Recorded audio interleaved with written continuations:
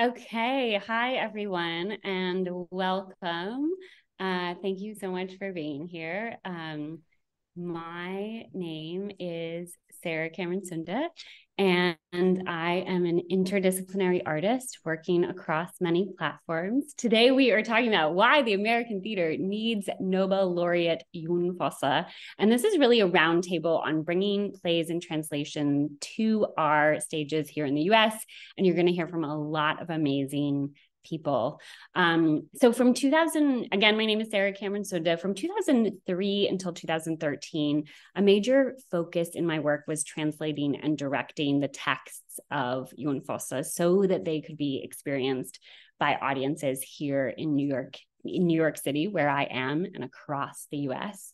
And I had a profound experience the first time I read a play by Jon Fosse in 2003. And that is why I just knew I had to make this happen. And so together with Anna Gutto, I formed Oslo Elsewhere, and together with Marie Louise Miller, both of whom you're going to hear from later today, or in a few minutes, we created the Translation Think Tank. And we had some success. We got Fosse his first positive English language reviews in major press outlets. But then after 5 US premiere productions, with the last one happening in 2013, his work just didn't quite catch on like wildfire in the way that I anticipated. But now here with this Nobel Prize win, I'm thinking, and I think a lot of people are thinking, maybe there's a chance that it could take off in a different way right now. So I argue that the American theater really needs the voice of Jon Fosse right now. And if this is a moment for Fosse, then maybe that means that it can be a moment for other amazing artists who are writing in a language other than English, and that those translations can be produced and we can get some attention here. So we are going to hear a very quick excerpt of Fosse's work to just give you a taste of his writing. Then we're going to be joined by a couple collaborators from the first Fosse productions. And then we're going to open it up to a bigger conversation around translation in the US with an amazing group of translators and producers. And before we move on to that, I just want to acknowledge that all of us here, except for one person who's calling in from Norway, but the rest of us here are all calling in from somewhere on Turtle Island, from various unceded lands. And we want to acknowledge the indigenous wisdom of the elders from the past, present, and future, who make our work possible, being here today. So with no further ado, I want to bring on Natalia Payne, who is going to be reading from just a little piece of Death Variations. Natalia played the role of the daughter in our 2006 production. And this little section is focused on the daughter, but you're also going to be hearing her read the text of the older woman that comes in and out as we go along. So it's just this short little section. Enjoy.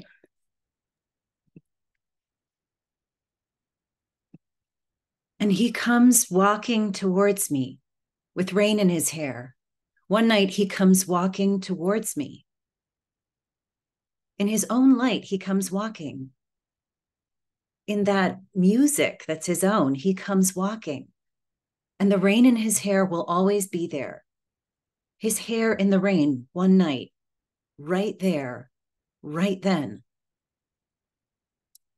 She walked out into the night, into the rain, into the wind. Because most things change, vanish, turn into something else. That which never changes is rain in his hair. One night, right then, right there, he came walking towards me, his hand waving. She must have walked down to the harbor, walked along the wharf. Because his hair in the rain is there, like heavenly light. Because love resembles death, the way his hand waving is also always there. His hair in the rain and just one night of rain. She walked along the wharf in the rain and the wind, in the darkness, in the pitch black darkness. I can see everything becoming calm, and nothing becomes clear like pain and rain in his hair. She walked there along the wharf in the darkness, alone in the night. And far, far away, he comes walking towards me in his very own light. And there, inside that luminous sleep, in the darkness there, in the luminous darkness there, we find the great desire, the desire in that great sleep.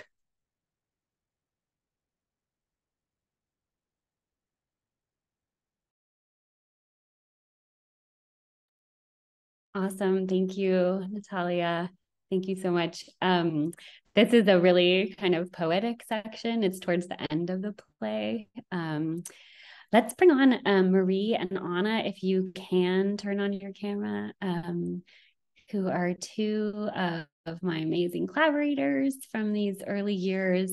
And yes, I would love for you to just share quickly what are your biggest takeaways or biggest takeaway from working on those first couple Fosse productions or that first Fosse production in 2004. Anna, do you want to start? Yeah, I can start since I don't see if Marie is on yet, but I'm here, but it was oh, okay. Hi. It was an incredible thing, you know, when Sarah and I started this. We were these two theater professionals who both had this desire to do Fosse, and it's what brought us together. We didn't know each other before. We heard about each other through knowing that each of us wanted to do Fosse in New York. I think one of the biggest takeaways for me that have been ever since then is the understanding of how translation allows you to understand how different it is for different cultures to understand each other. And I remember specifically because I myself have grown up in kind of a bilingual way, because I'm from Norway and then I spent many years in the US. So for me, it was normal to know that words are not always have the same meaning in different languages. But it was mind-boggling to me, and kind of it was an epiphany for me when someone on the production would ask me, yeah, but Anna, what is the literal translation of this word? I can't remember what the word was. It was something simple like, let's say, like knowledge. And they wanted to know the literal translation from Norwegian to English. And I said, well, there is no one literal translation of a word. It can be translated probably into 5 to 10 different words. And the understanding of that as started ticking in for the other person, and even for myself too, I understand, okay, well then, if we have such a hard time understanding even how many variations we have in our language, then of course we have a hard time understanding each other as different cultures. And I think that was a big thing to me. And I feel like Jon Fosse's work is actually very good in order to focus on that, because his language is quite simple. So you think it's simple, but because he writes so much, not just in the words he writes, but in the silences in between and in what's not said, it made it even more important to have those nuances of all the different variations of what words could be, what words could mean, and the different variations. Yeah, I don't know how it was for you, Marie. Yeah, that's interesting. I also speak 2 languages, and I think that I don't speak Norwegian. So I came at this from the English-speaking side, and I think that 2 things resonated, and very much in line with what Anna is saying. There are the untranslatable, even with Fosse, where it seems like there are relatively few words, and my goodness, you could get them right. But I think that part of it is the great variation, both in English and in Norwegian, to convey an idea. But then there are the untranslatable moments, the words that follow and are connected to the melody of a language, the way a language needs to come out of a person to express an idea, right? Single words together create meaning. And so part of it is that. And part of it is that there are words that embrace culture. They embrace deeper meaning. They embrace history. They're a reference for people to something beyond the word itself. And the question is, how do you then bring all of that into another language? Or do you not? And then if you don't, do you leave the word in its original language? What do you do? So it's a deeply philosophical question as well as a linguistic conundrum. But I think it's completely the thing we must do if, as a people who are interested in self-expression through theater and any other cultural means, that you continuously question your own language, and which words are important and what weight they carry. And one way to do that is to work on a translation. Yes, I remember how, Marie, we would always talk about with our translation think tank about the act of peace building. I think this was your idea that has stayed with me, and I articulate it all the time, that it's really by trying to get our heads into the language of how another person thinks, we create understanding and empathy in a way that is just so important. I believe so, for sure. Yeah. And it's also a matter, you translate from a culture, but you also translate to a culture. So are you supposed to translate only correctly from the culture? No, you're also supposed to correctly translate to the audience in New York, as it was for us. Yes. And both in the words and in the performance, you know. Absolutely. And to that end, Natalia, do you want to say anything about your experience of? Sure. Yeah. Thank you. I mean, I hadn't looked at the text from Death Variations in over a decade. And what really struck me in looking at it, and particularly some of the dialogue earlier in the play, which is not quite the same as what I just read, but very short constructions of sentences, incomplete sentences, simple words. But what really struck me as an actor looking at the text was that these lines were all about people trying to connect, trying to express what they felt in a way that would affect some change on the other person. And then I thought, well, that's really all of dramatic writing, is people trying to struggling to express something. And it just got me thinking about how the role of an actor actually is, you are a translator. You're trying to use the words that someone else has written and embody them in some way that seems organic and like you have spontaneously thought of these words, you know, and your work as a character is trying to express some, you know, your inner secret world or your inner secret longings to somebody else. And I was just thinking about, you know, this expression lost in translation, that like I think there's this perception that like a translated work will always in some way be like the knockoff, or like it won't quite be able to capture all of the original essence. And I was just thinking, all of theater making is about translation. And I think that's actually a pretty limited view. I think that struggle to communicate, struggle to overcome that gap between us and the other person is actually central to what we're doing all the time as theater artists. And like, I think there's a lot of dramatic possibilities in embracing that translation as part of that. Yes, I love that. And it so relates actually to what Fosse said yesterday in his Nobel speech, his lecture that he gave.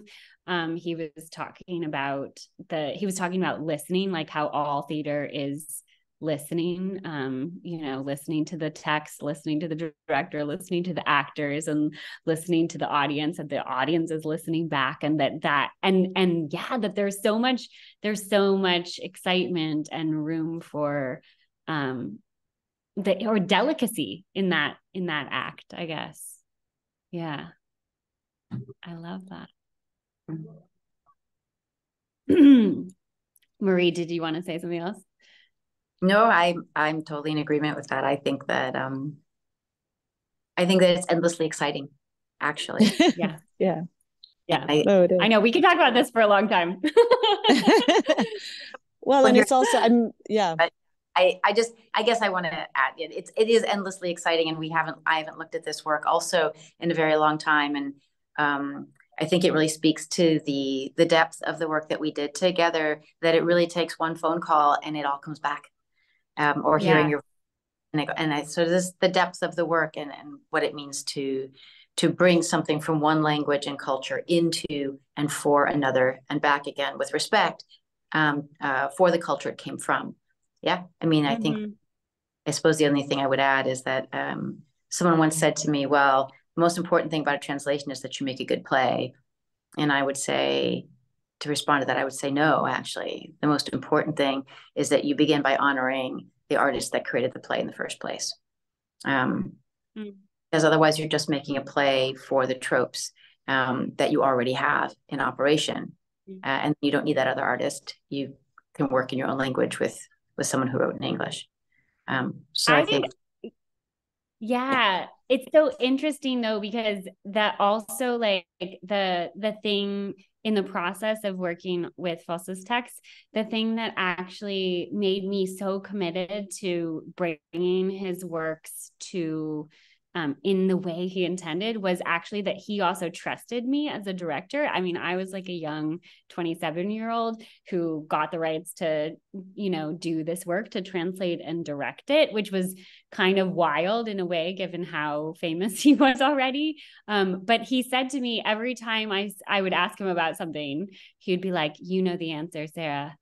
And there was something incredible about the trust that he put in me as a director to do it, that also just made me trust. It was just like this mutual trust fest, because he trusted that I could do it, and so that allowed me to trust my vision of it, which allowed me to trust the actor. You know what I mean? So it's like became that, and that philosophy felt really important in terms of how it comes into production in a different place. So because it feels like it's like a little bit of a different angle than a lot of things that happen in the American theater, I think. But okay, we need to move on.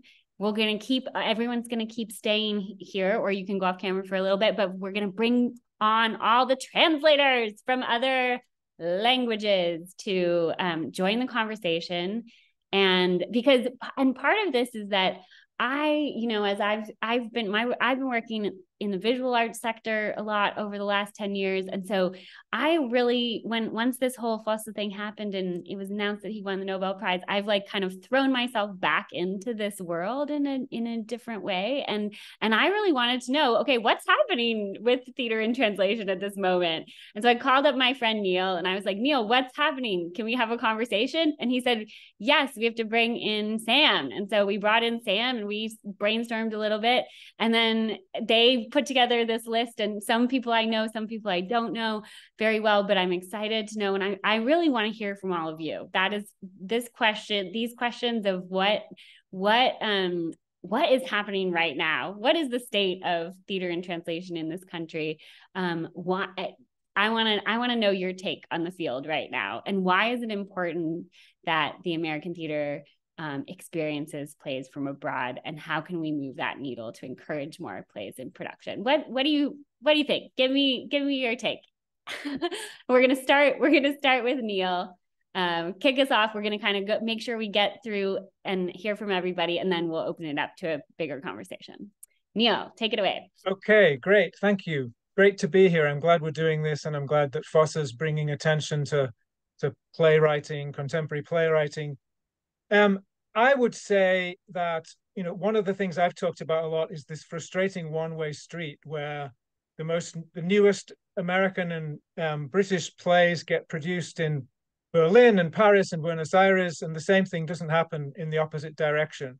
That's been a shame for the American theater on the level of both form and of content. My work is mostly translating plays from German, and in the German language theater, approaches to playwriting and to theater making are greatly different from what's standard in America, and the expectations of audiences are very different too. So I think that productions of plays from overseas could still significantly expand the diversity of the American theatre. And then on the level of content, obviously, theatre can be a way to inform people about other cultures and about how those cultures tackle the same issues that we face in the US, whether that's immigration or income inequality or gender relations.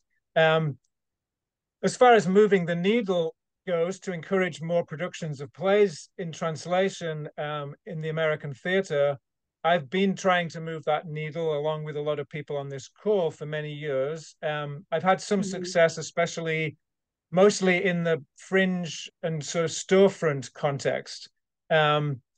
We've been thinking about trying to pay more attention to the college and university setting. Now, one of the things there is that a lot of plays do get done in translation in drama and theatre departments, Chekhov, Sophocles, Ibsen, but they don't always pay that much attention to the translation that's involved. One final thing I'll throw out is, I think one thing that would help to move the needle is if we could persuade larger theatres to be more willing to take risks on plays in translation. So, for instance, a hit production of a Jon Fosse play at a large regional theatre, I think that could have a lot of impact. So, who's next? Sam is next. Hey, everyone, thanks for that, Neil, and thanks, Sarah. I want to thank both of you, and I also want to acknowledge the group that my company is in production right now, and so I am like definitely the short leg of the stool who kept texting and sounds great, guys. So thank you to both of you for really making this happen. I'm Sam Bigellen. I am a translator from French and a co-translator from Spanish, and I run a company called the Cherry Arts, and we focus on a lot of things, but our original focus and still our sort of core is producing plays from other languages in translation, contemporary plays. We've done, over about 8 years, maybe a dozen or to 15 plays from other countries. It's really exciting.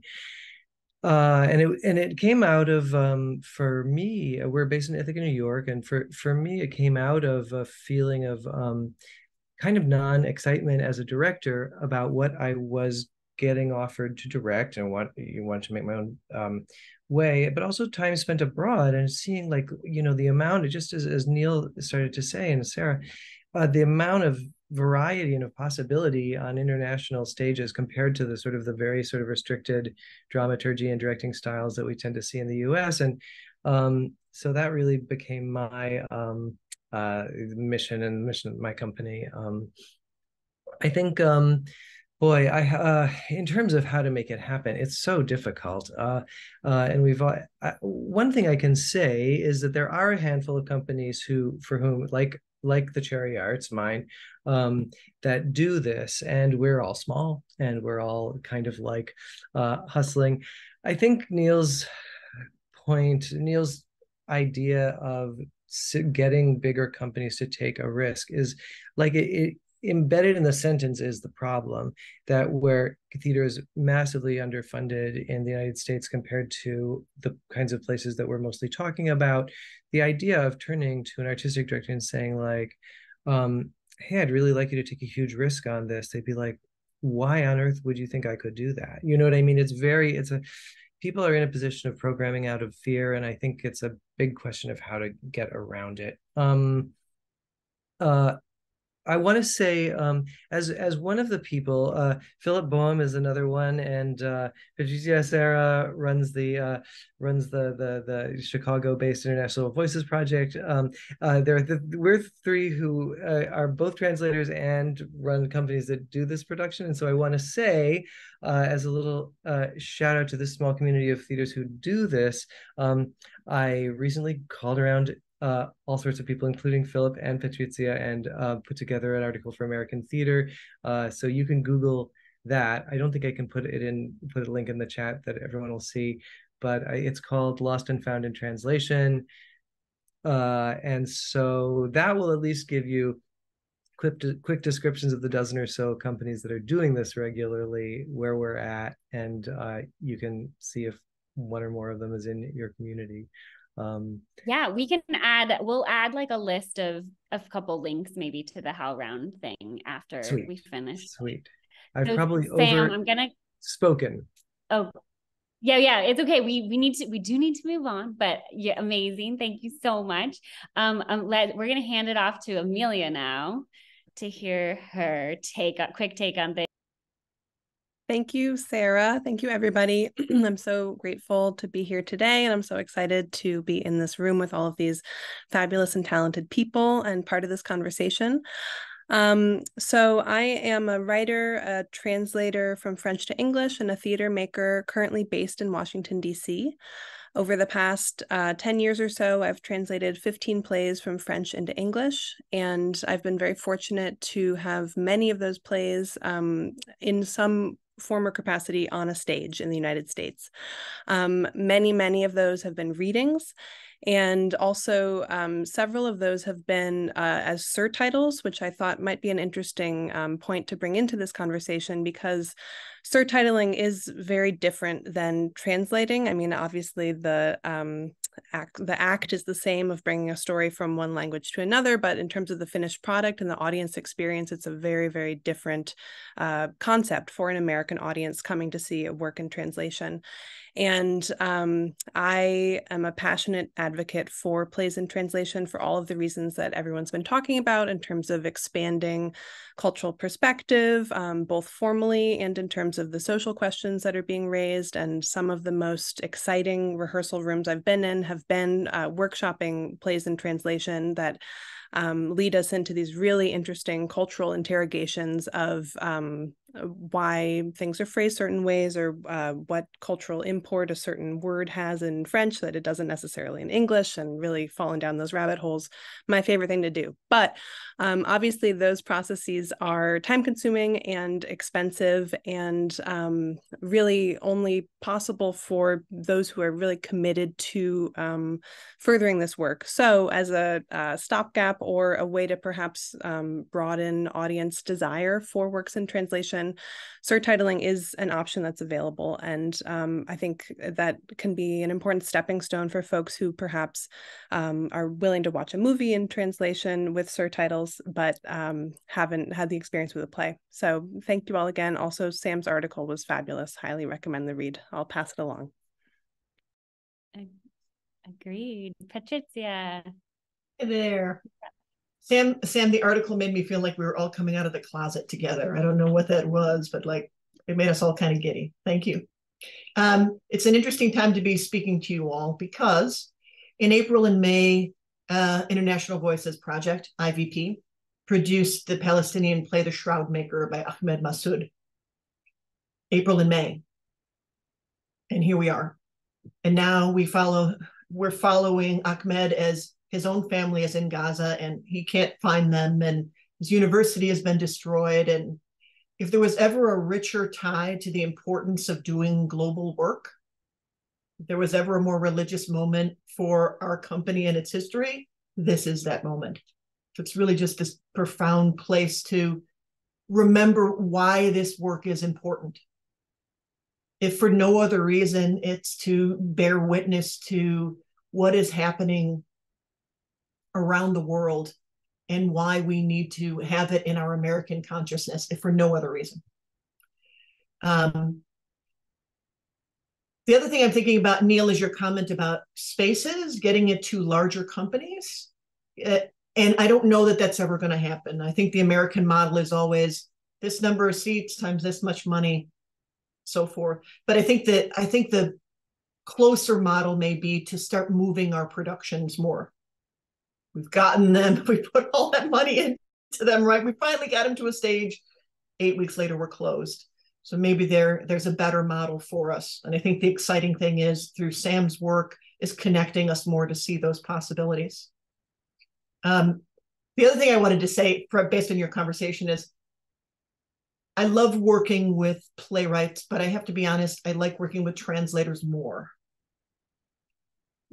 Translators are several different worlds at once, and watching them through their process is absolutely fascinating.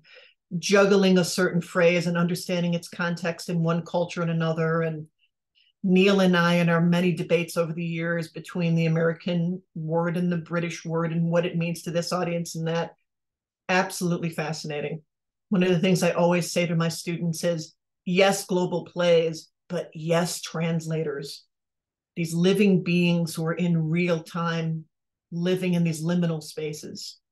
It's, to me, the most exciting thing. The last thing I want to say is, and I'm probably hitting my 2 minutes soon, we need global theater in the States because it reflects the diversity of our own culture, our own citizens. If we're not reflecting who our audience is, then what are we doing? That's what I've got. Absolutely. Yes, thank you so much. So many things I want to respond to, but we're going to move on first to Kobina. Hi, everyone. And I want to thank Sarah and Neil and Sam and all of you to be in such a distinguished group of people. It makes me feel very happy to be here. And I am extremely passionate about this topic. And so I'm very happy to have been asked to participate. So I, like Neil, we've been working hard thinking about how we can get over this reluctance for theater companies to produce plays in translation. And it brings me to questioning why is it that, we need to figure out, before we can really get to how to get more plays produced, the idea of why, or questioning why people are reluctant to stage translations. And I think it has to do with our educational system. Starting early in elementary school, middle school, high school, where we are taught, or students are taught, canonical works, but there's no focus given on the fact that a lot of the canonical works that we study in school as we're growing up are works in translation.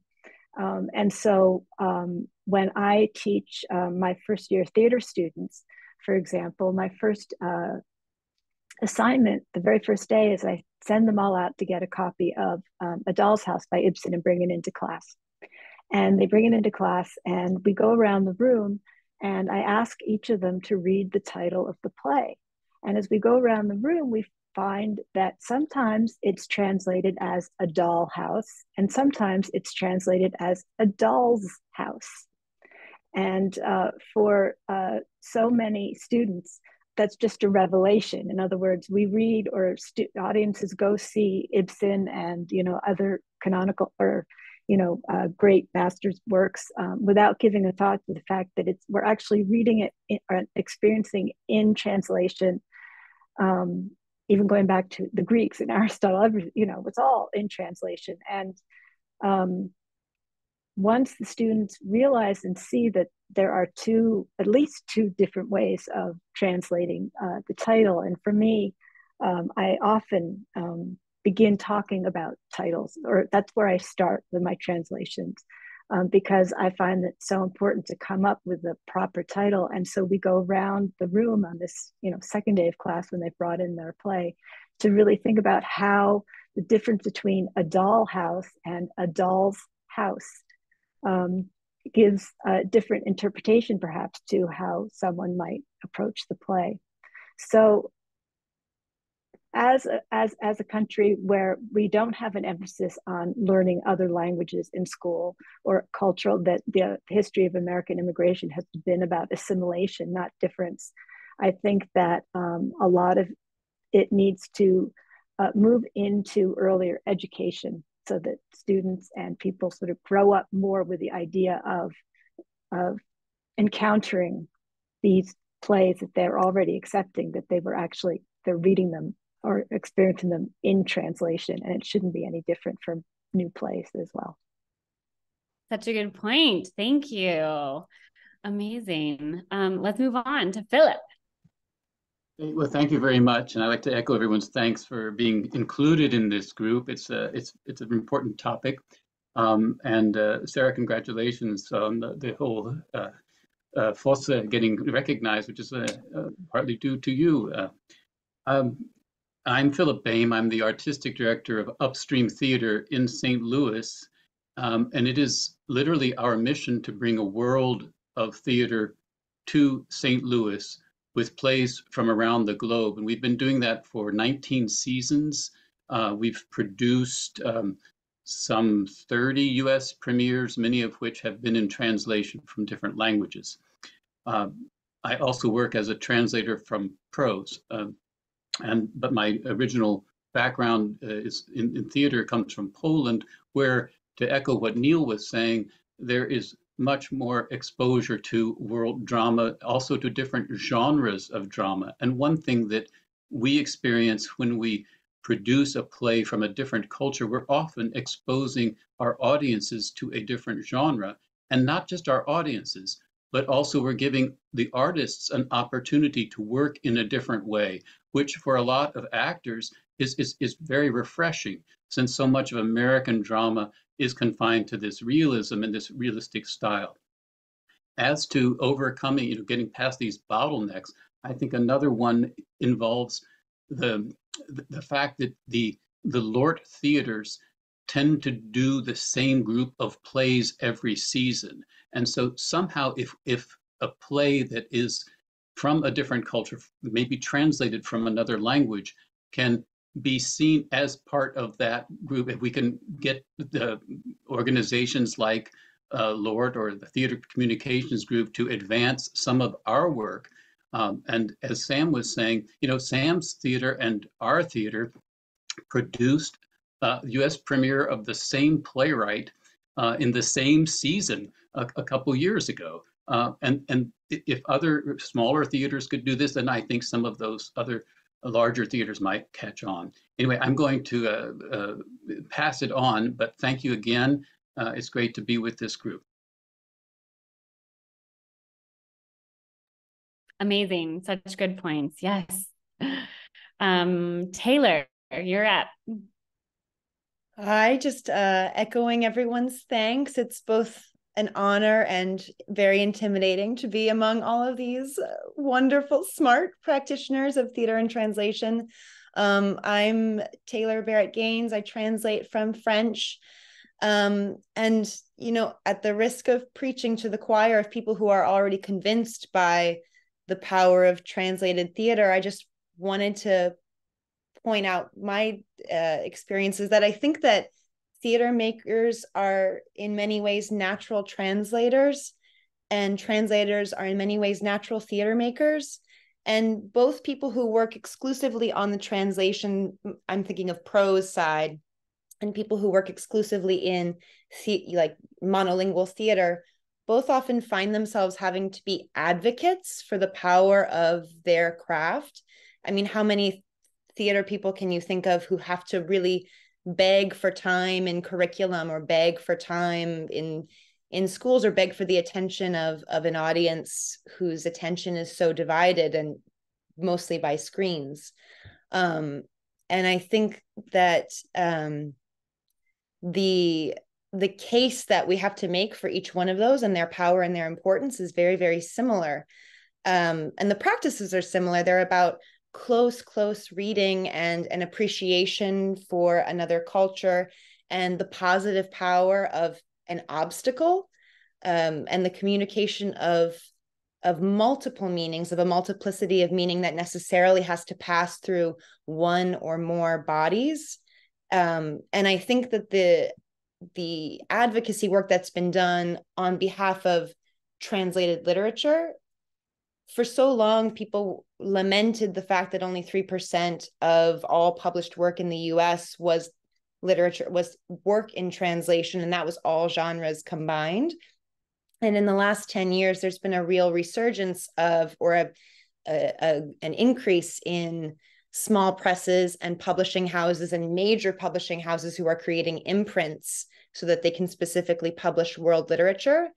And I don't know exactly by what mechanisms that happened, but it was a lot of advocacy work and association work. And now the New York Times puts out a preview of books in translation that are coming out for the coming season.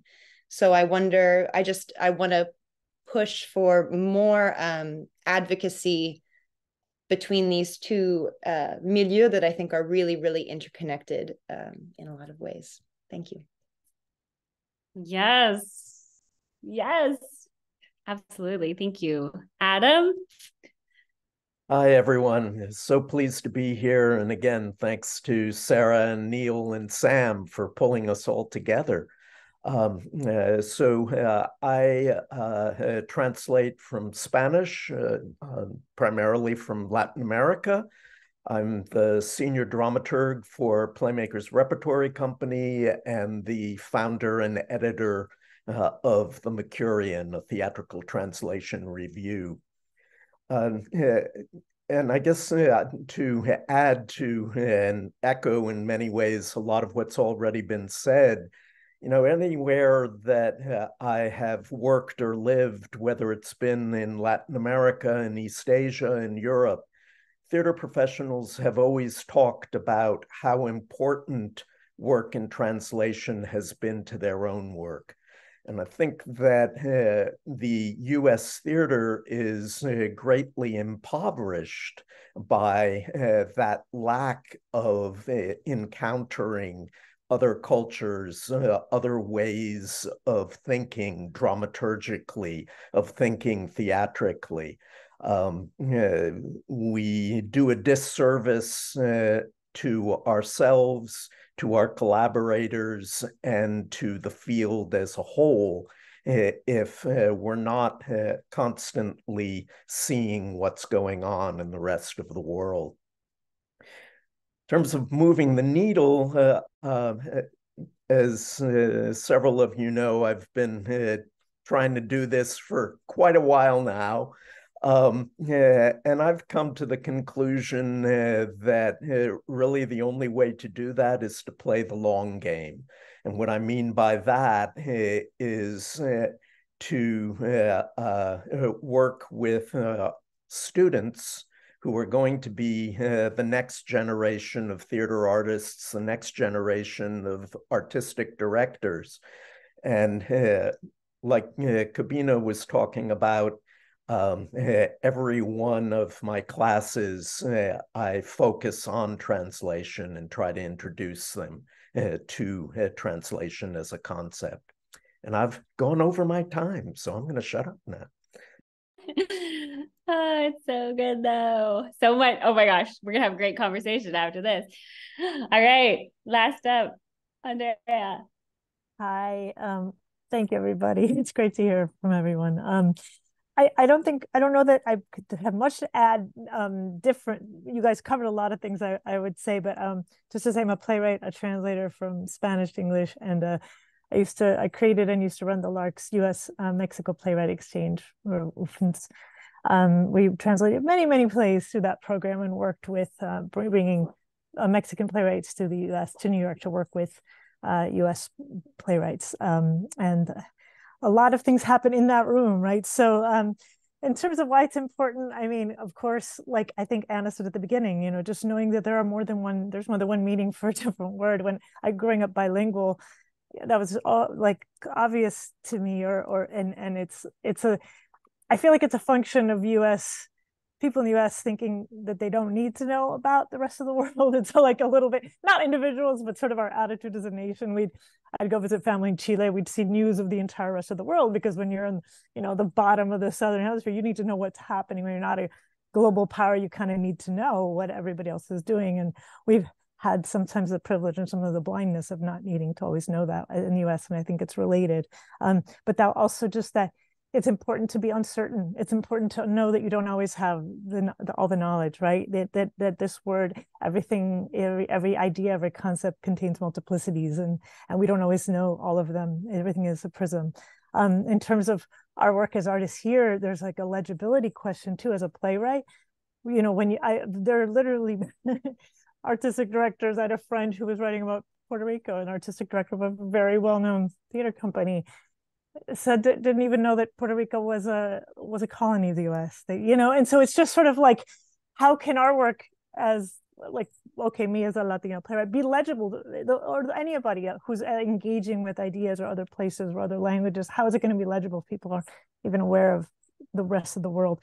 And of course, like what it does for us as artists, like Adam was just saying, like it's impoverishing our theater to not understand and not inhabit and engage with this theater from the rest of the world. The rest of the world is learning from the rest of the world, and we're not always.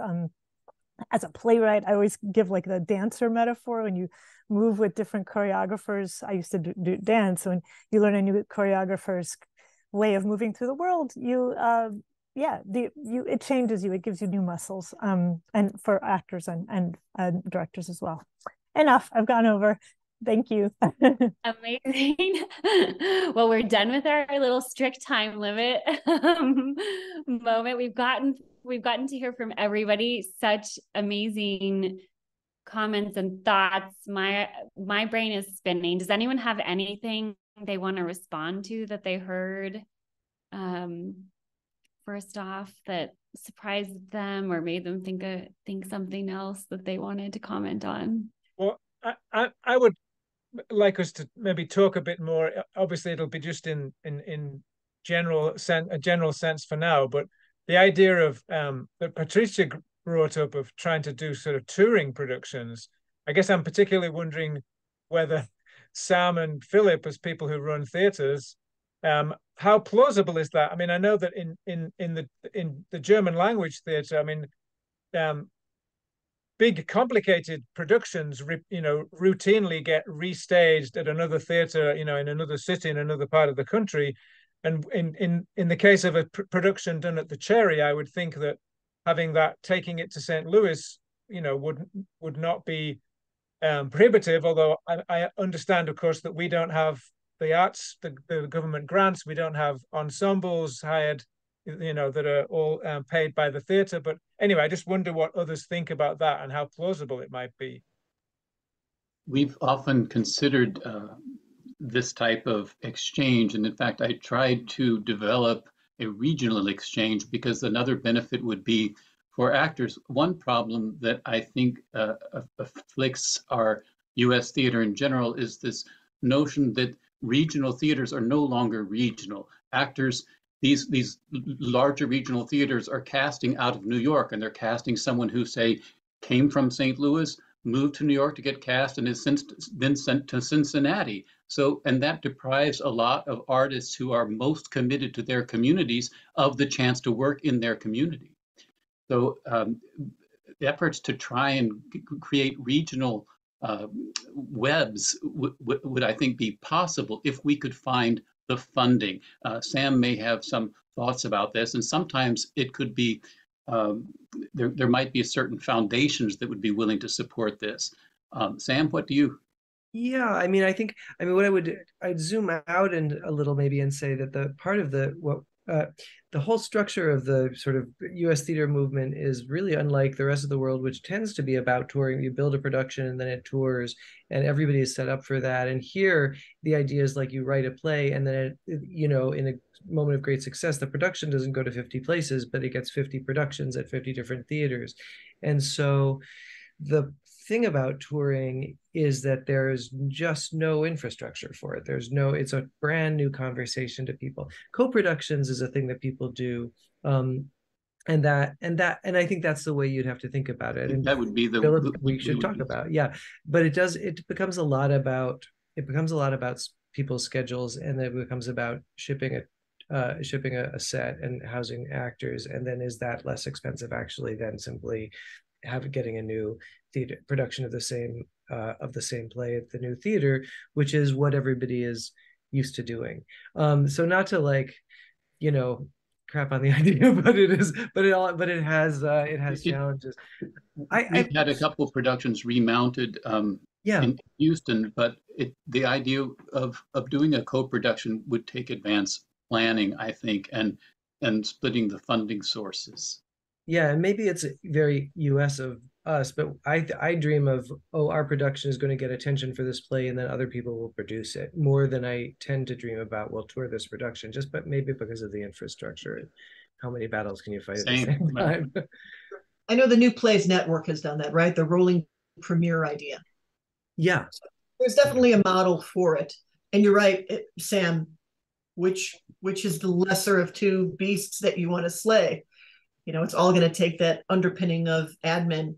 I do think, though, that there's the chance for a different kind of funding in that model than general production funding. So I think it's more of a yes and that we continue to do what we're doing on our own and our traditional models are producing ourselves.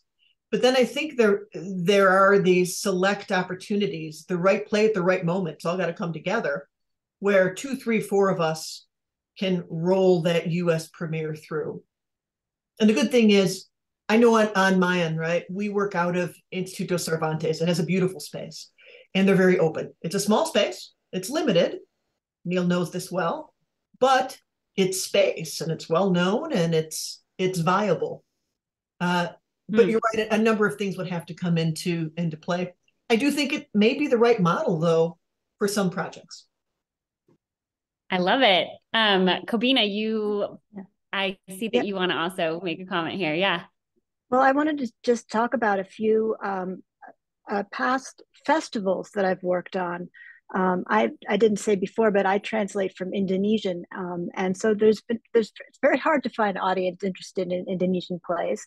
But I worked on Festival of Indonesia, which was a 2-year national program that toured contemporary theater pieces around the country. And also there was Festival of India, and I also worked on Festival of Korea and these other festivals, which is a model that no longer is taking place in terms of this cultural soft power diplomacy going on.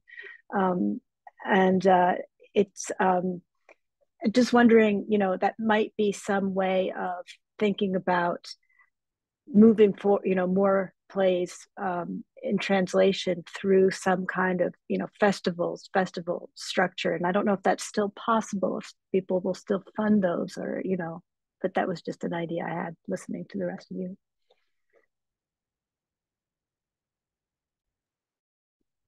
I did have another thought on this, that the future of theater, at least for Chicago, is either these smaller productions or very large. We have lost what we'll call the middle class. It's gone.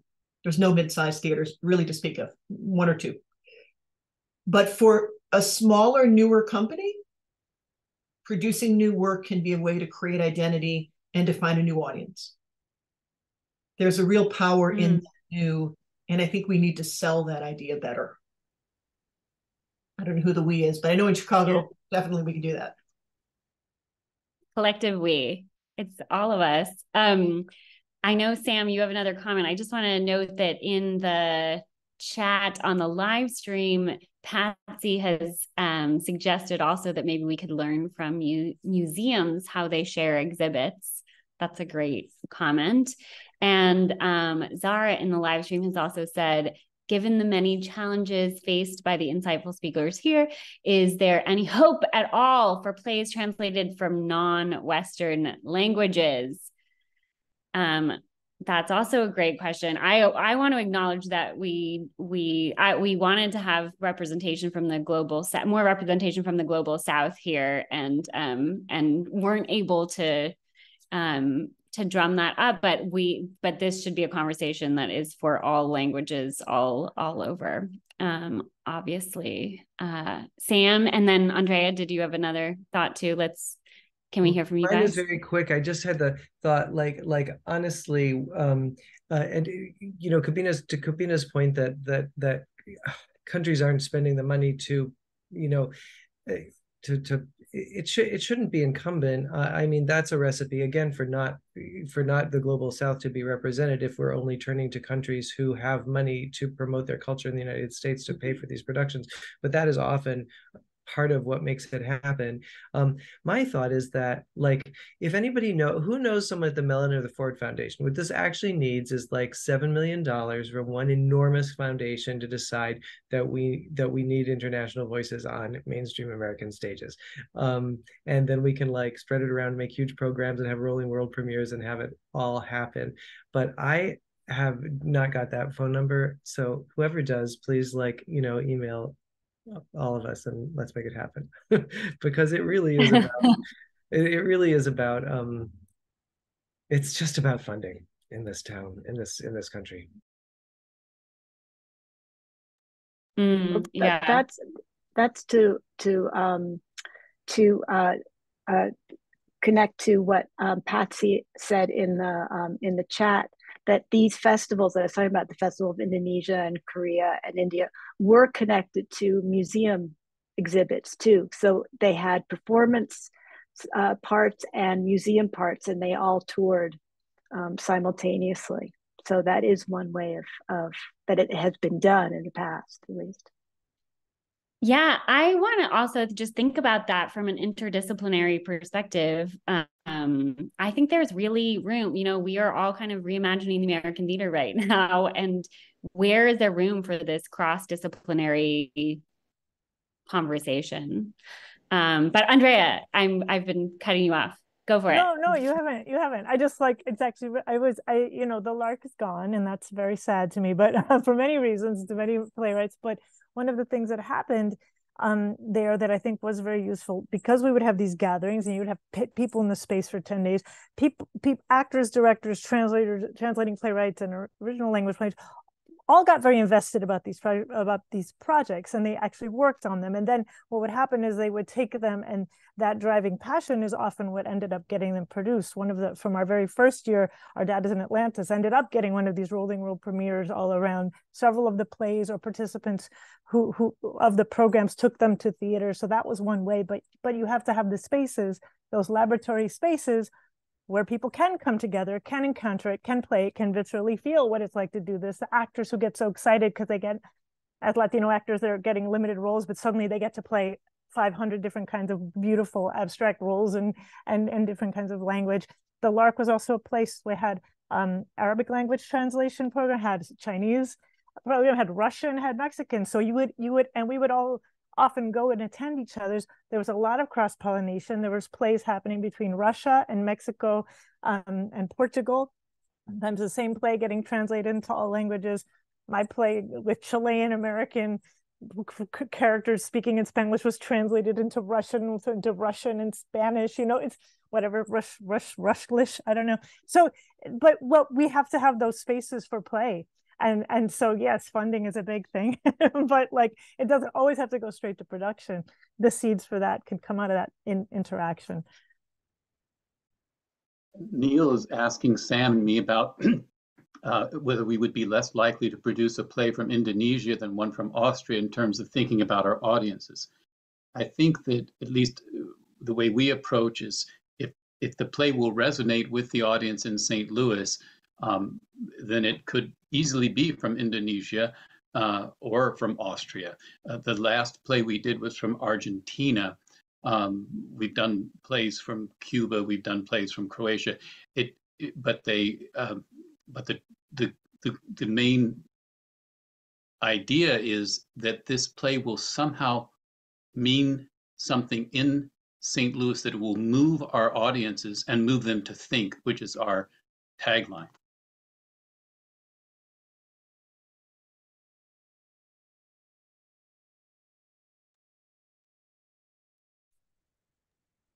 Yes, move them to think. Sam, were you trying to say something? I was just agreeing. Okay. If anything, absolutely.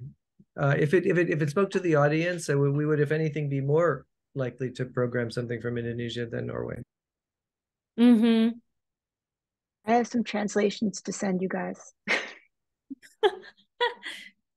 Yes, we should all be exchanging those translations. I love it. Room for play. There's so many good things here. I had a thought and I lost it a second ago, because there's so many things coming into my brain right now. Maybe we can ask Adam to talk a bit more about this whole idea of trying to get the next generation of theatre makers to be more open to plays in translation than the crusty old people that are holding those positions now. I mean, can you talk a bit about concretely about some of the programs that you've been involved in or that you can envisage? Well, something that is very much in the seeding stage at the moment. The there was a small conference in St. Louis at Washington University, and out of that has come an idea similar to what we were trying to do several years ago, Neil, with the Theater and Translation Network. But rather than working with theaters and embassies and cultural institutes, in this case, putting together a small group of universities across the country that would commit to having something akin to the National New Play Network, a play or a series of plays in translation that would be done on each of those campuses. And ultimately you would want to create the kind of ancillary programming that Kabina and others have been talking about.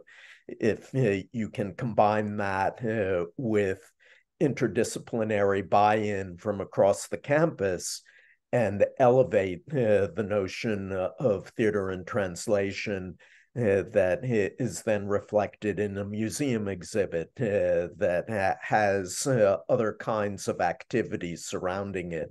This could be something incredibly rich.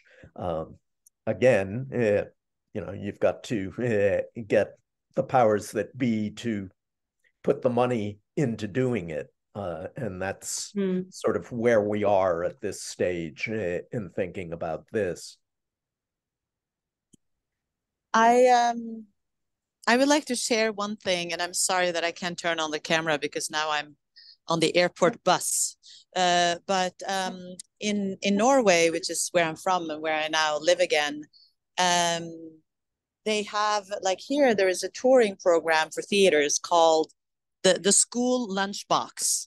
And basically, it's theater productions that are so small to travel around that the actors travel it around themselves in basically either maybe a little van or sometimes even just a regular car. And they have with them everything they need for the performance, and they drive around to schools and do these performances. Now, in Norway, this is obviously something that's sponsored by the government, but what it inspires, I think, is there is a possibility of thinking of touring in a very simple way. And even when I worked in theater in Norway, before I moved to New York, I worked at something called the Riksteatret, which is a theater that travels with performances all around Norway, because we're a long, big country, and you can't afford to have a theater. The government couldn't afford to have a theater in every little town. So this was a touring company, and the performances were made to be easy to tour. The production I was in, I played Solveig in Peer Gynt, and which was one of the bigger productions, but it was basically something we just put into sports halls, like different kind of sports halls around the country. And then we would do the play for 2 nights, 3 nights, and then pack it up and move on to the next town. So I wonder if that's part of a solution, is also to find a way to think of touring in a more compact way than maybe what we tend to do. And then, as you were mentioning before, if there can be collaborations, then the money from maybe 4 or 5 different theaters can go into making a show happen, and then it can play around at all of these theaters, and it might end up actually becoming more cost effective for everybody. Thank you, Anna. Yes, I think that there's so many possibilities, and we're in this real moment of transition for the theater. And so how do we like rethink the way things are working and the way that things can work? And I think there's some possibilities. And I guess I'm gonna start wrapping us up because we're at 3:05, so we've gone over our hour. But I would love to keep thinking with all of you. And I also want to acknowledge that there are some folks on the live stream who are also part of our community, or who are watching the live stream, who are also part of our community. Yoni, I know, is there, and I'm sure there are others because I'm not in that chat. But thank you all for tuning in, and I think it's a broader conversation than, you know, we have this amazing group here, but it's much broader than that, and we should all continue to keep talking. And especially, it's so great. Thank you, HowlRound, for having us on this platform. I think when, you know, Marie and Anna and I were having these conversations about translation back in the early aughts, we didn't have HowlRound, and we didn't have this online platform to be able to get together so easily. So that's like a kind of amazing development that we can just like gather for a meeting so quickly and easily. So let's keep doing that. And then also that, like, I have this renewed passion for trying to get Jon Fosse out into the US right now because of this. If there ever was a moment, this is it with this Nobel, right? So I'm gonna, if any of you, and I really feel like that opens up a broader thing. It's not just about Fosse, it's about the bigger international theater landscape. So you know, in the spring, we're hoping to put together some stuff that will be in relationship to his works. I'm really excited to help him take off like wildfire here. And I'd love to work with you or have you all be involved in that in some way, or at least continue this conversation, you know? So let's keep in touch. I feel like there's things happening in the chat that I should be aware of. Does anyone want to pop in with a last thing to say before we sign off? Sam? Yeah? I'm sorry, I'm being that guy. I just wanted to say that, you know, Philip mentioned that his company has an Argentine play coming up. Argentina makes an unbelievable theater. Patricia's amazing festival is in the spring. The Cherry has a new Italian play. We're just finishing the translation in the spring. So patronize and we do live stream. That's very good. So patronize your local international theater making companies because we need it. Anyone who comes to St. Louis to see our shows, you can get in. We'll give you a special free ticket if you come from this group. There you go. Amazing. St. Louis, does that hold for all the people who are watching the live stream too? If they show up, we're opening a play called Don't Wait for the Marlboro Man in April. It's a Luxembourg playwright. And if they show up and they mention this HowlRound, then they're our guest. Same with the Cherry. Amazing. Let's do a group trip. Amazing. Okay, thank you all so much for joining us. And oh, I also wanted to say, if anyone wants to read my Fosse translations, let me know. I'll send them your way, and I would love to read all your translations. So maybe we can have our own little exchange, or figure out how to share those. So thank you for sending them, Sarah. Yes, you're welcome. Sorry it took me so long. All right, team, here we go. On with our day. Have a wonderful weekend. Thank you so much, and we'll stay in touch. Okay. Mwah.